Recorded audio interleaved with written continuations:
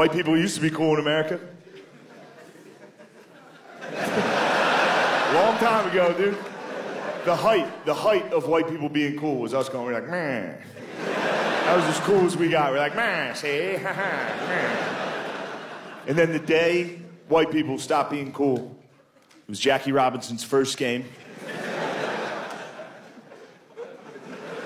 You can look it up, dude. You can find it. You can find the radio call from that game online. You can hear the exact moment white people stopped being cool. You can hear the announcers. They still got, they're like, man. Welcome to Chicago, where the White Sox take on the Brooklyn Dodgers. And we all had cool white nicknames. Like, up at the mound is Old Curly. He's a 47-year-old alcoholic. He's the greatest athlete alive. Runs a 6-second 40-yard dash. Fastest man alive, they say.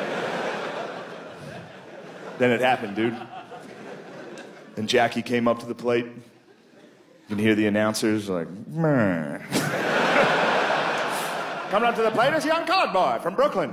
No way he can hit Curly's pitch. Here comes the pitch. Fuck, home run. All right. That was it, dude. Jackie hit the ball so hard he knocked that voice out of all the whites. Not one of us has talked like that since, dude. One swing of the bat, we're like, meh. All right, yeah, that was pretty good. That was good.